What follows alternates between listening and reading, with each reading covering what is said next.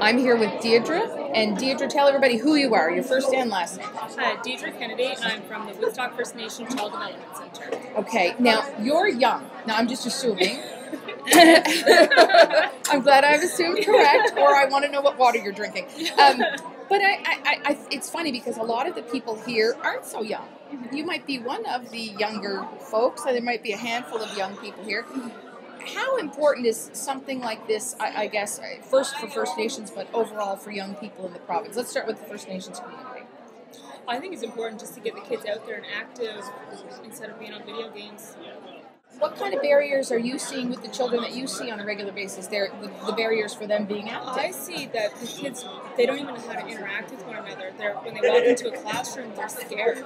They don't know how to just go and sit at a table and talk to another child. Because they're doing they're this constantly on computers and video games.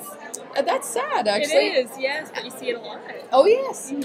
So how beneficial was that workshop? And you've got the big tote to carry home. I do.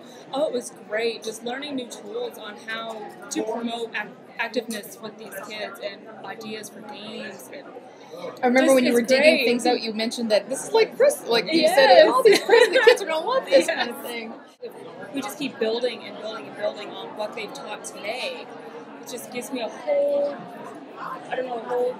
It's like a tickle trunk. Yeah, it's like because we don't have anything like this at my program, so it's great. Oh, anything to get kids active is just, to me, a bonus. So what was the best thing in the kit that you got? I like the noisemakers. Those maracas were awesome.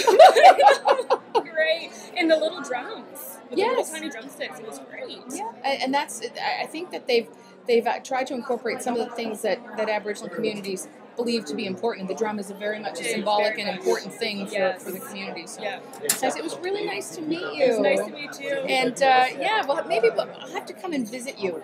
My program is great, maybe we'll make a date. I'll come up and visit you and meet some of the kids and talk to them and see the toolkit maybe in motion. Yes, that would be really nice. Thanks so much. Thank you.